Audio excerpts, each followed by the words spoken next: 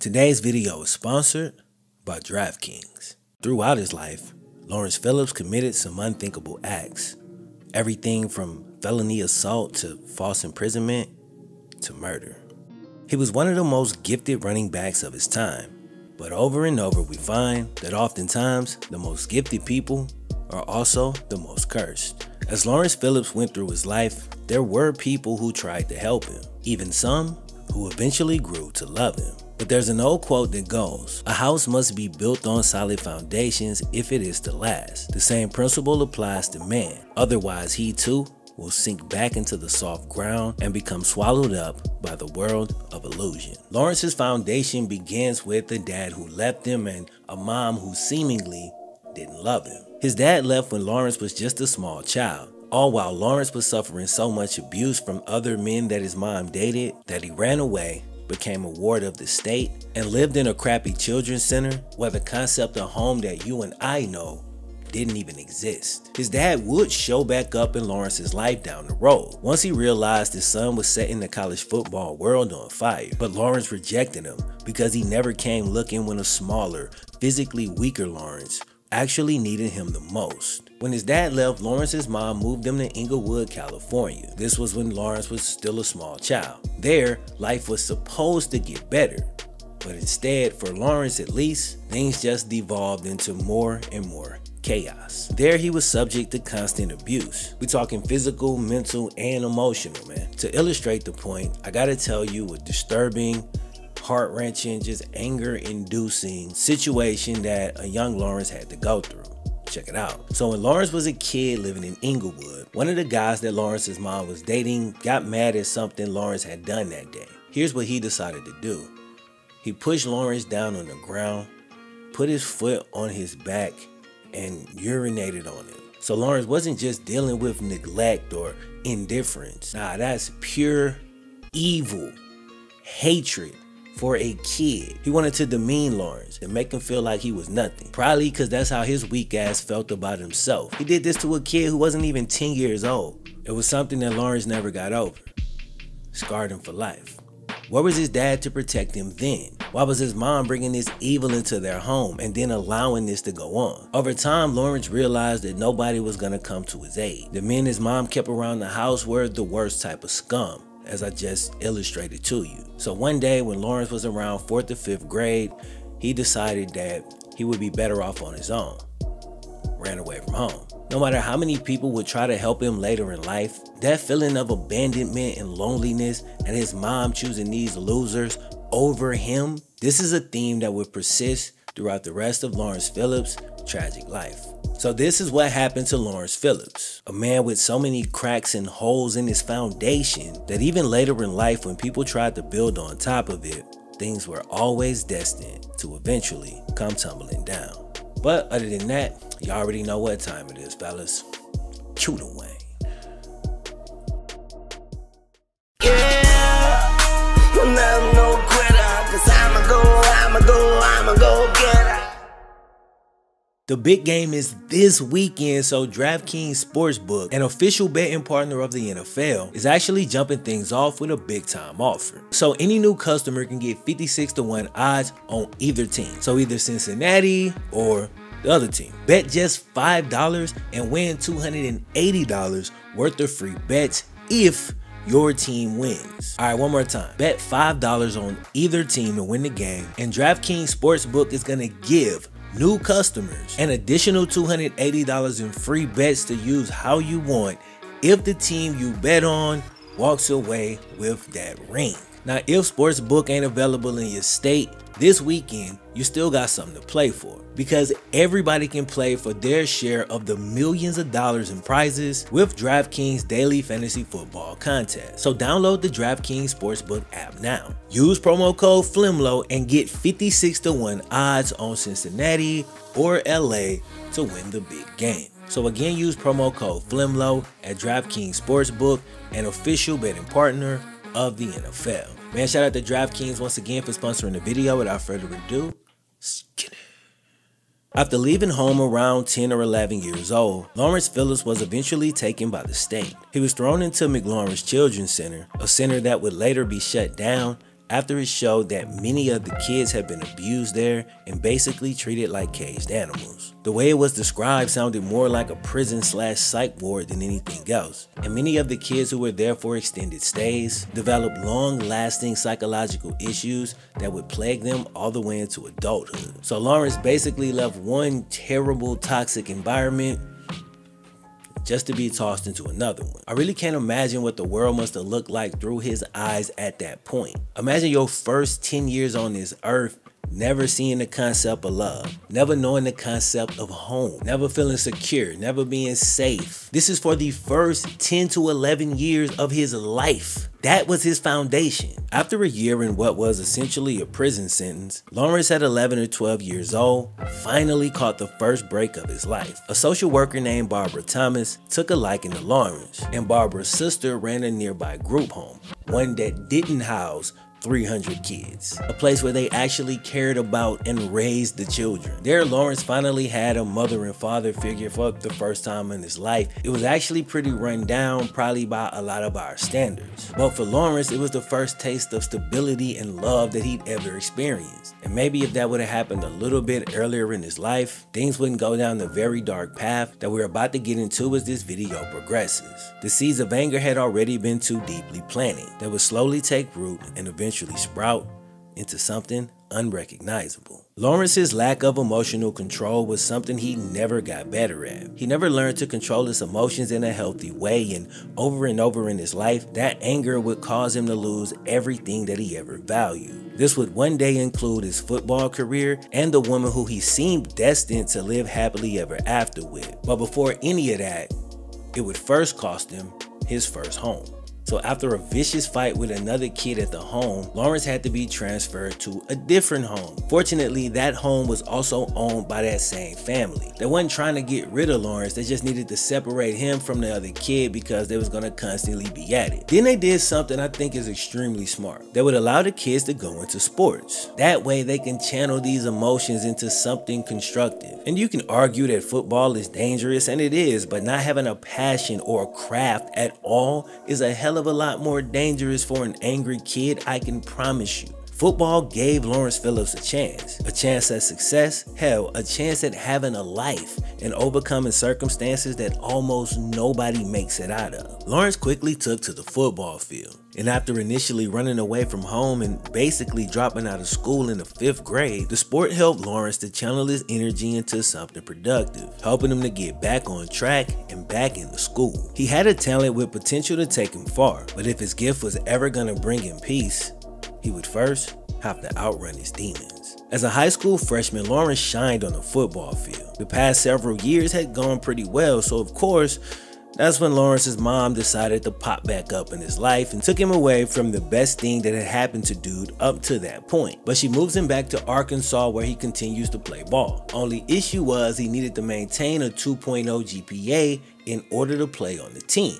And remember, we're talking about a kid who basically dropped out of school around 5th grade. So when you start presenting these GPA minimums, you kind of assume that's going to be an issue. But guess what? Despite any of that stuff in his past, when it came time to take standardized tests, Lawrence not only passed but was considered intellectually gifted. Once he locked in, he easily mastered his schoolwork. Like, this kid was destined for great things. But he just had to go through so much BS just based on what he was born into. And I want to keep that foundation metaphor fresh in your mind throughout this video. So Lawrence easily maintained his eligibility. And that wasn't the only thing he was making look easy. On the football field, first off, that Uno jersey #1 is fire.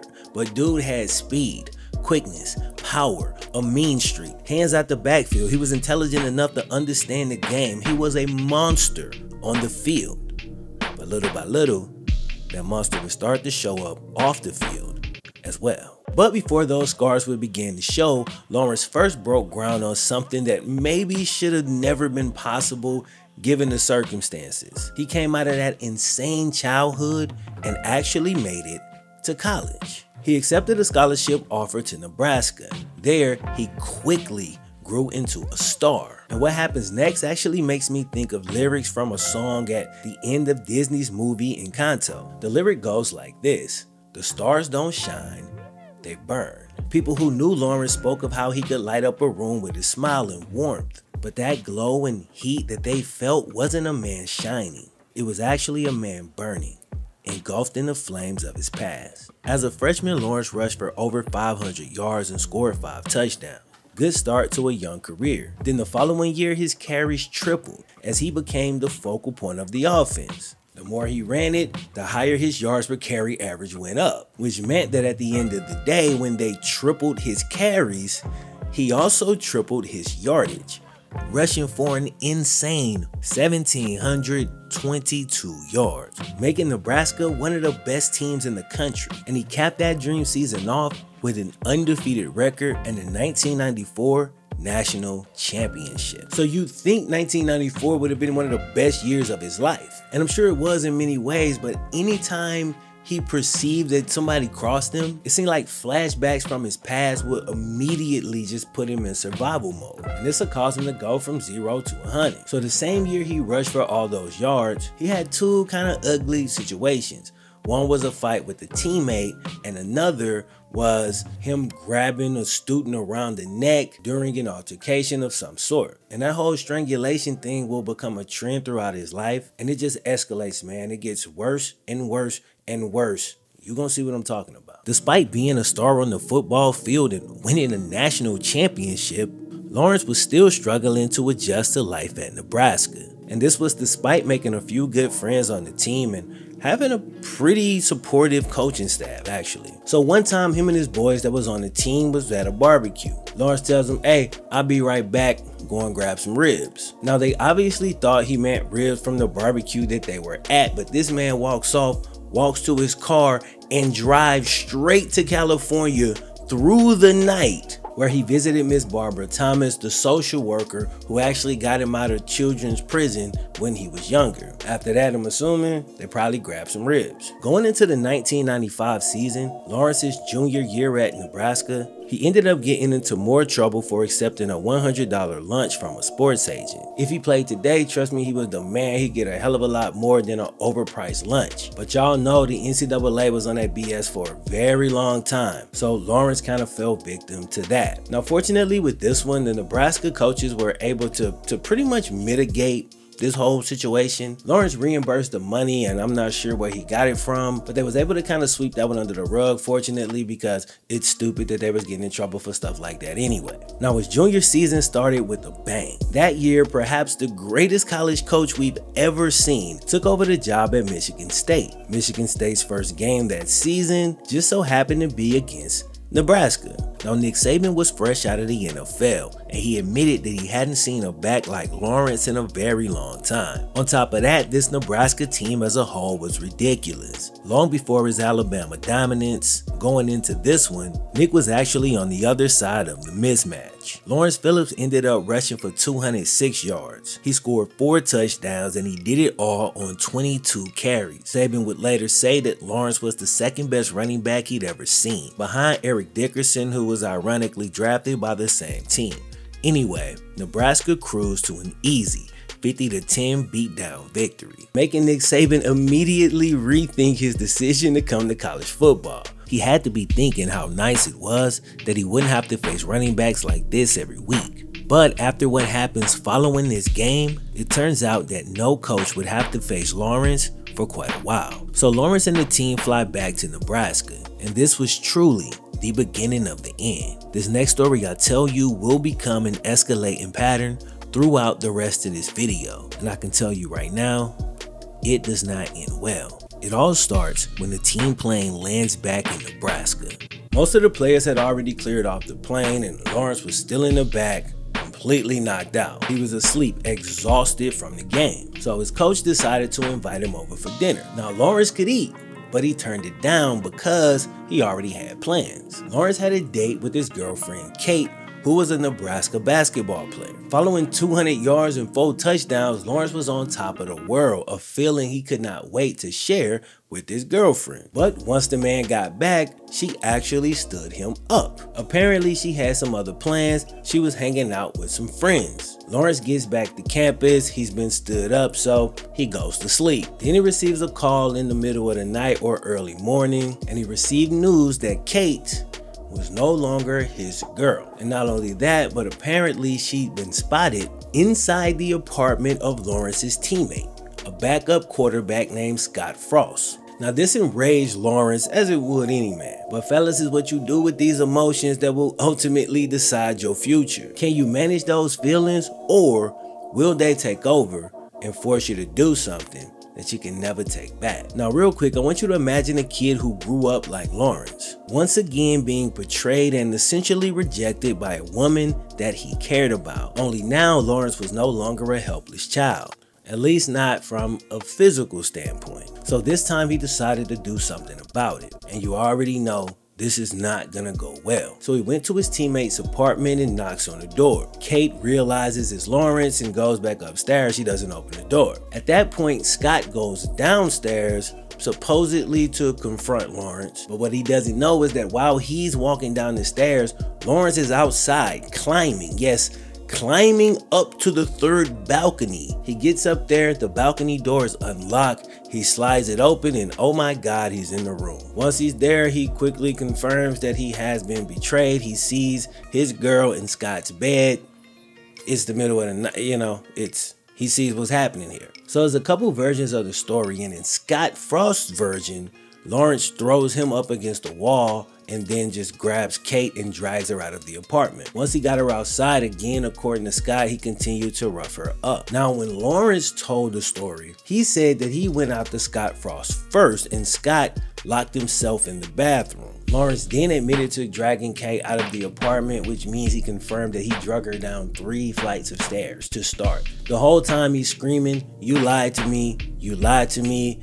My man is hurt. He has no idea how to deal with it. Now, it was said that he threw her into the mailbox and dented it, but he said that he actually just punched the mailbox, and a couple of eyewitnesses said the same thing, that he beat up several mailboxes. But other eyewitnesses say that they did see him strike her and throw her around and do things that a man should never do to a woman. Now, I think we all understand why he reacted this way, but it doesn't excuse the behavior. With that said, through Lawrence's life, through the first 10 to 11 years of it, pretty much everybody he encountered did him dirty. But we all know that when you stand trial in actual court or even the court of public opinion, please understand that the world at large does not care about none of that. Please understand that if it happened to your daughter, you would not care about none of that. So I think it's important to maintain a proper perspective. We're telling the story from Lawrence's standpoint. We're trying to understand him and empathize with him as much as we can. But at the same time, that does not mean that we condone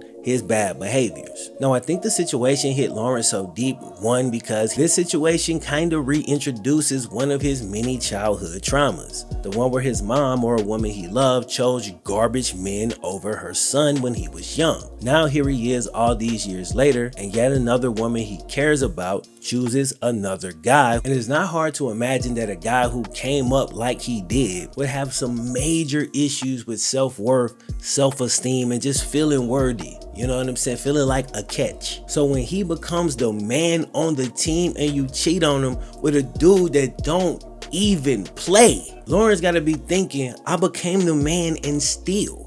Like, what do I have to do to be loved? You know what I'm saying? I do think he was a little bit twisted, but I do think that was how he felt. And in a whole lot of ways, you can understand and relate to that emotion. Lawrence was ultimately arrested and sentenced to a year probation, and he received mandatory anger management counseling. That didn't work, by the way, and a 6-game suspension from the team. Heisman Trophy season gone up in smoke. Despite that, the few games he did play that year were enough to really impress NFL scouts. Now, despite what people say out their mouth, you can look at how most people think, how they maneuver, and the things that they say and tell, that they believe that money is this magical paper that makes all your problems disappear. This is despite the big, huge ass pile of evidence that we have, which strongly suggests that this is not true. It's cap, false, BS, etc. In the case of somebody like Lawrence Phillips, money can actually make things worse. Because if you're deeply unhappy or angry and want to drown that out, you can now afford the substances to temporarily do so. And 9 times out of 10 is something that quickly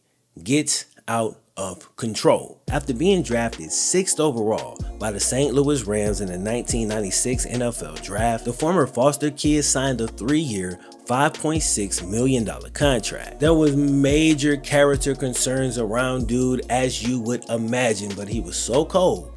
He was still a top 10 pick. Teams knew it was a risk, but he was considered the best player in the draft by many, so everybody knew one of them top 10 teams was gonna take a chance on dude. But before even signing his contract, Lawrence was pulled over one night after driving 78 miles per hour in a 65, and his blood alcohol level was twice the legal limit. One little detail that was interesting, and you can read into this about a million different ways, so I'll just let y'all decide how y'all feel about this. But when he was arrested, he took his Nebraska championship ring off and threw it in the dirt. A lot of ways to read into that, but hit me with some theories in the comments. He ended up spending 23 days in jail. What a way to start a career. He made it back in time for the start of the season and rushed for 632 yards and 4 touchdowns. Only averaged 3.3 a carry, so not bad for a rookie, but not great either. With that said, he was great a couple of times that season, twice rushing for over 100 yards in a game and averaging about 6 yards per carry in each of those collectively. The following season, he only played 10 games, but he ended up having about the same amount of carries and basically produced the same number of yards. So while his production wasn't terrible, it still wasn't great considering the fact that he'd get in trouble pretty frequently. He was the number 6 overall pick, and the Rams even traded Hall of Famer Jerome Bettis to the Steelers after drafting Lawrence. This was early in Bettis' career, a player who would go on to produce so many great seasons and, like I said, would go on to become a Hall of Famer. It was actually a status that Lawrence had the talent to reach, with Ray Lewis saying, a guy who was extremely familiar with Jerome Bettis by the way, that Lawrence Phillips was the best running back that he'd faced. And it's funny because there's a pretty well-known story of how Ravens owner Art Modell actually wanted to draft Lawrence Phillips in 1996. But then Ravens GM Ozzie Newsome stuck to his draft board and took Jonathan Ogden instead. Wasn't a sexy pick, but dude went on to become a Hall of Fame left tackle. And then the Ravens, of course, go on to take Ray Lewis in that exact same draft. So let's just say a lot of people did well that year. But things didn't quite work out for Lawrence or the Rams. The thing with Lawrence is that he was torn apart both mentally and emotionally, and in an attempt to cope with that, he began to tear himself down physically as well. Alcohol had become very prevalent in his life during his college days, but now that he had no curfew and no shortage of money, his drinking became more and more of an issue. And according to Coach Dick Vermeil, Lawrence's alcohol abuse got so bad at one point that he collapsed on the field during pregame warm-up for his 10th and final game with the Rams in 1996. They had to cut him after that. Years later, Dick Vermeil said that Lawrence was the best running back he ever coached, which is saying a lot given how long dude did it and how many great running backs he's seen. He also said the decision to cut Lawrence, despite giving him multiple chances, actually still haunts him till this day. And I honestly think he's genuine when he says this, because I don't know a whole lot about Dick Vermeil, but he was always one of those coaches who would get emotional over his players. Like, he might not have known how to actually help, but I do believe he genuinely wanted to help, you know what I'm saying, and try. I also believe that Lawrence wanted to help himself, but he just didn't know how. So he did what so many of us do.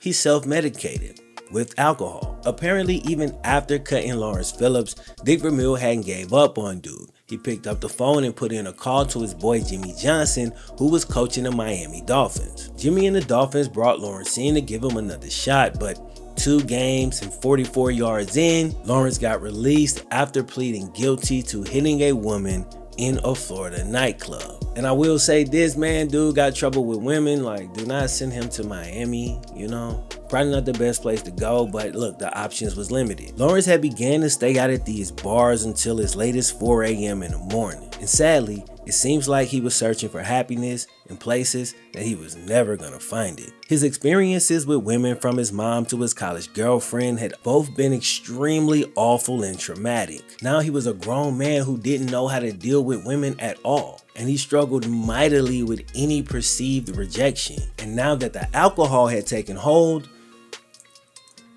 it's getting, you feel me? Lawrence's NFL career seemed to be over, but he ended up finding work in NFL Europe, playing for the Barcelona Dragons. Traveling all the way across the world actually seemed to have exercised some demons for Lawrence. Out in Barcelona, he was really starting to grow to become the person that he was meant to be. And I don't mean on the football field, I mean off of it. While he was out there, he committed himself to a vegetarian lifestyle, gave up alcohol completely, and lost a healthy 30 pounds, and then proceeded to win NFL Europe League MVP, rushing for over 1,000 yards and 14 touchdowns. He beasted out. That's when Dick Vermeil looked to come through for him again. So he picks up the phone and he calls his other boy, Bill Walsh. Man, Dick Vermeil had them connections, for real. Bill Walsh is out in San Fran, and based on Vermeil's recommendation and what my man just did in NFL Europe, Bill Walsh decides, okay, cool, we'll take a shot at Lawrence. We'll sign him. Now, in this particular case, a lot like the Miami thing,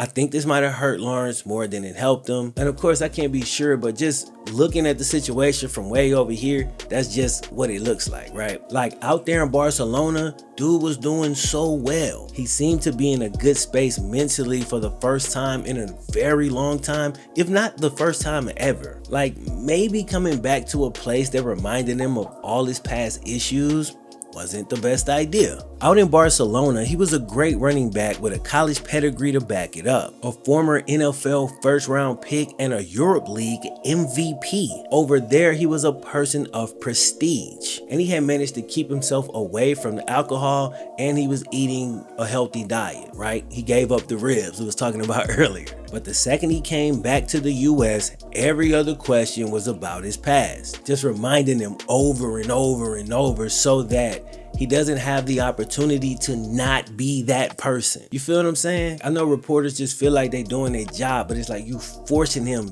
to still be that person and to continue to live in that mindset instead of moving forward. You feel me? Announcers would literally refer to him as a terrible person while they was calling the game, but they would say, you know, he was so talented that he got a ton of chances. And listen, it's not like it's not some truth to that. He did a lot of terrible things, and he gonna do more in this video. But that's not my point. My point is, when you constantly remind a guy of how terrible he is, even if he's trying to step away from it, he almost always slides back into that behavior. It's like a self-fulfilling prophecy. Like a parent who tells their kids over and over, you bad, you know what I'm saying? That kid start to wear that. You know what I'm saying? So you're just gonna keep calling me this, I'm gonna just do it anyway. I just think it was better for Lawrence to be somewhere where they could appreciate him for who he was then, instead of constantly reminding him of what he once was. And maybe, just maybe, we don't know, but maybe that would have allowed him to continue going in a different direction instead of just being pulled back over here. But he was back in the US and things would start out okay, but then they would go bad extremely quickly. Overnight, Lawrence went from league MVP in NFL Europe to getting 2 and 3 carries per game. His highest carry total of the entire season was only 9. Dude didn't even have a 10 carry game all year, but when he got those 9 touches, that's all it took for dude to get going. And he ended up busting a 68-yard run versus the Cardinals and finished with a total of 102 yards and a touchdown on only 9 runs. Now you would think this was a great game for Lawrence.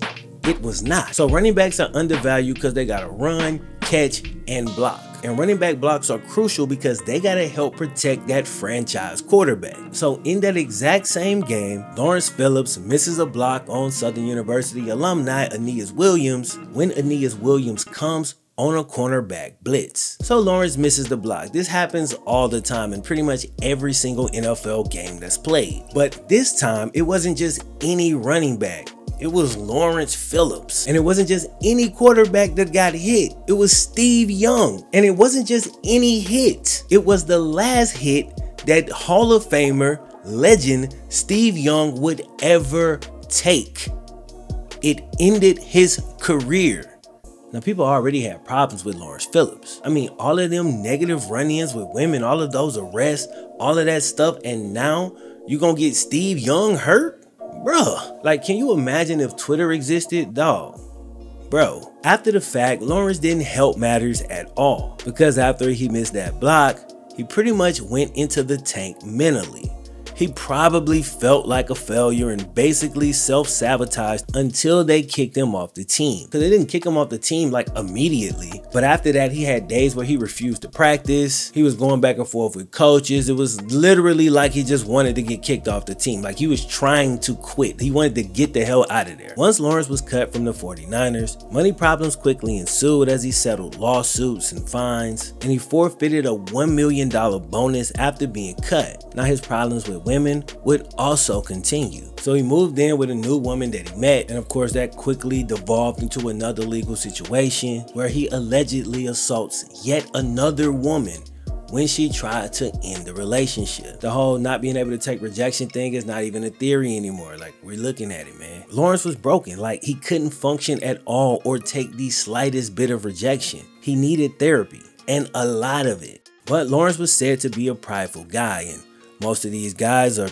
too proud to admit that they need help. But Lawrence actually had an even worse relationship with mental health institutions, seeing as how he was basically captured and thrown into a non-legit one when he was a kid. For him, probably just walking back into one of those places could have actually taken him even further off the deep end. Dude was in a tough spot, and he ultimately made the decision to continue to self-medicate by over-consuming alcohol. By 2001, Lawrence had become accustomed to getting into trouble and then getting another shot. He had become way too comfortable with that cycle and didn't seem to realize that it would come to an end one day. But not before he signed with the CFL and rushed for yet another 1,000-yard season with the Montreal Alouettes. He actually held out for a bigger contract the following year, but shortly after renegotiation, he was released when, you guessed it, he attacked yet another woman when he accused her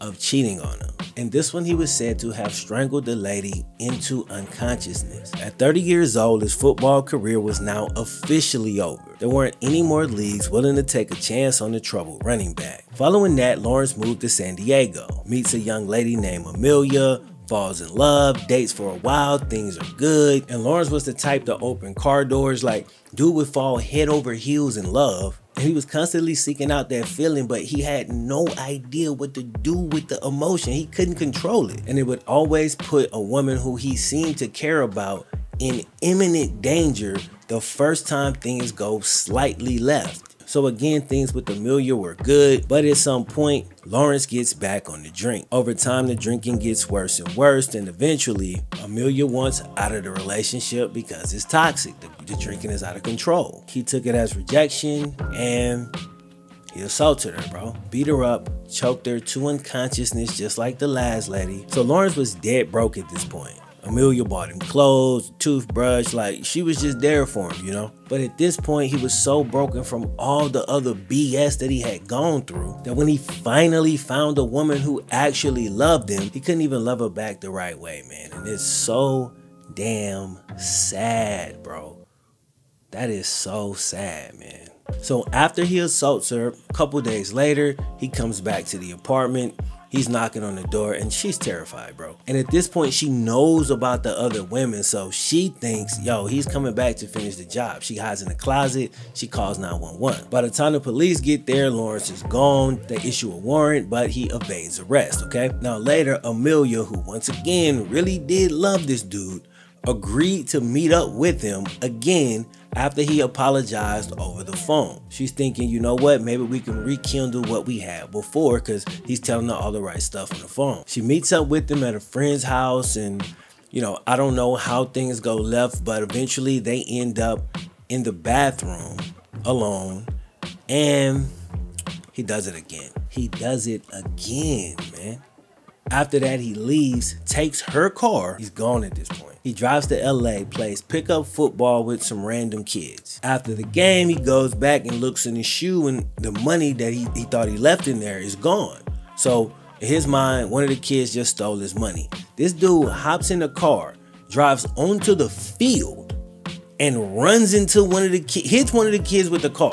That's what happens. The kid sustained some pretty bad injuries, and at this point, you know, dude is completely unhinged. He's on one. He's tripping. He needs to be off the damn street. He was eventually arrested and sentenced to 31 years in prison for these crimes. And it ain't over yet. I know this is a long video, but this is a delicate story and there's even more to it.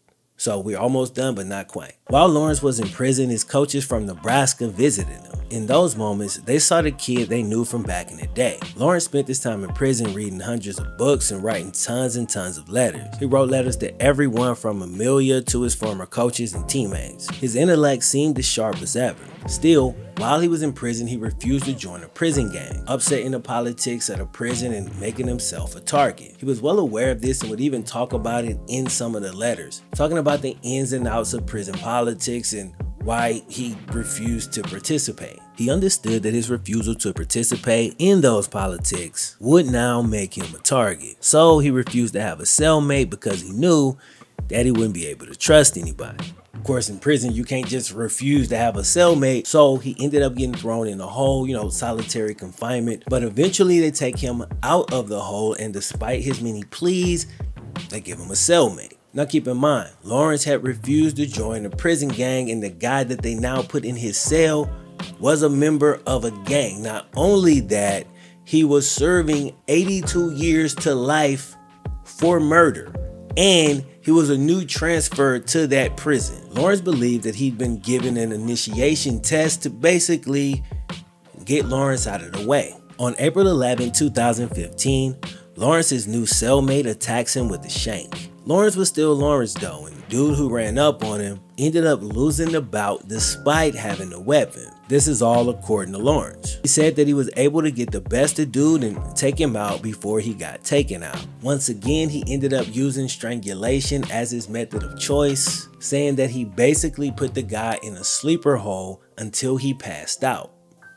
Or so Lawrence thought. Once the guy hit the floor, Lawrence is banging on the door, screaming for the guards. He said he assumed the guy was unconscious and would eventually wake up because his awful prior experiences had taught him that, In this case, it played out differently. About 40 hours later, the guy Lawrence attacked died of strangulation.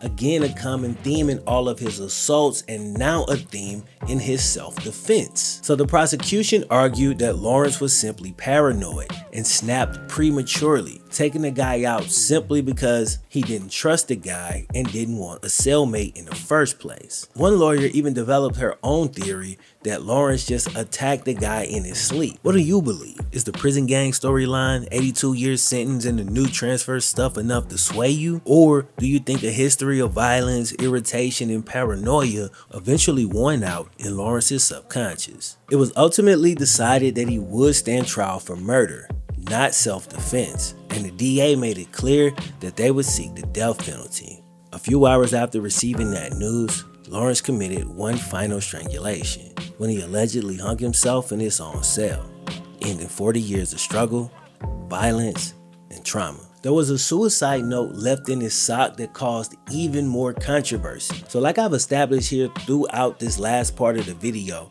Lawrence liked to write a bunch of letters. And one of the things that always stood out is he's this big, strong dude who's serving all these years in prison, but he just had like this beautiful penmanship, right? He wrote in this great cursive handwriting. But this particular letter was actually written in sloppy block letters. So everybody that was familiar with Lawrence's handwriting, who was able to see the letter, was like, bro, that's clearly not his handwriting, which obviously would imply that he did not actually commit suicide, but that somebody else took him out and then tried to make it look like a suicide. But again, we have no idea what the actual truth is when it comes to that. Now, Lawrence also had his brain tested for CTE following his passing, but those results have remained private. They haven't been released. Lawrence Phillips was a broken man, a man who longed for love, but had been wired in a way that wouldn't allow him to handle the intense emotion. Rejection, especially from his mom early in his life, I believe was the root of his repeated pattern of violence against women. Specifically, anytime he faced rejection of any sort